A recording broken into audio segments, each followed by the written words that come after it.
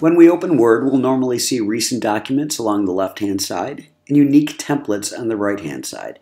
For the resume, we simply click Blank Document. We begin laying out our document by initially starting with our margin.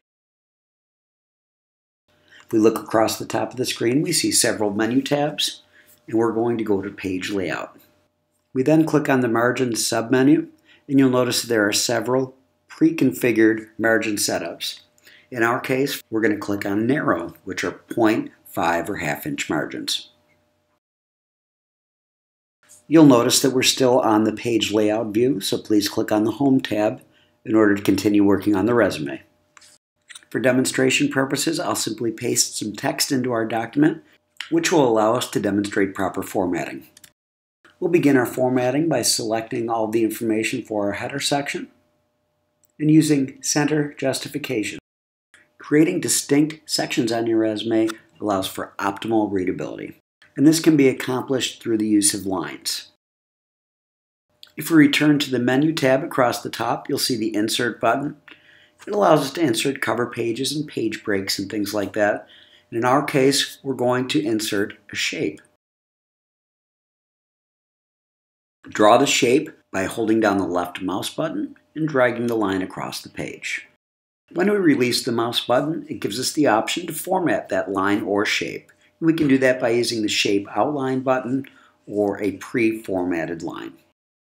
In order to finish our heading, we simply highlight our name, add some bold, and blow that way up to 25 or 28 point font. And that will allow our name to be the initial central focus of our document.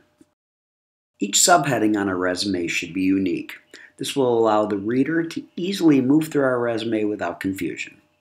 This can easily be accomplished by highlighting the text that we'd like to select, moving to the Font menu, and selecting the Change Case button.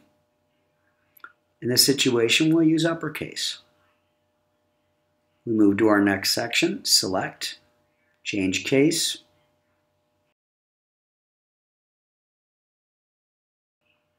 We select the heading text again and add a touch of bold. Newer or inexperienced users to Word often struggle with aligning dates on their resume. Users will too often use the spacebar when in fact they need to use the Tab key. In this case, we're going to add our dates of employment. We'll place our cursor directly before the 12/12 and use our Tab key on our keyboard to position the date where we'd like it. The backspace key or the delete key will move it to the left, and the Tab key will move it to the right. Again, for demonstration purposes, I've added some text for our action, verb, and job description statements.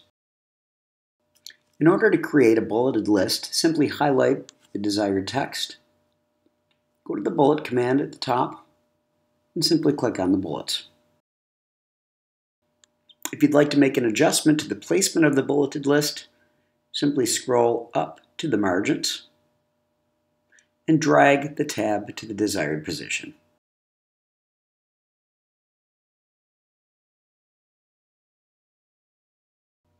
Adjusting incorrect line spacing in Microsoft Word is fairly simple. I've pasted some information into our document, and you notice our line spacing is probably set at double. We highlight the information, we right-click and select Paragraph, and you'll notice our line spacing is set at double. Select Single, hit the OK button, and our formatting is correct. At any time, we can select text, hit Ctrl and X to cut, and Ctrl V to paste. These are the two most common shortcuts in Microsoft Word. Simply follow the instructions demonstrated in this tutorial for the remainder of the resume. For information about this tutorial or any other career-related topics, please contact the Career Development Center.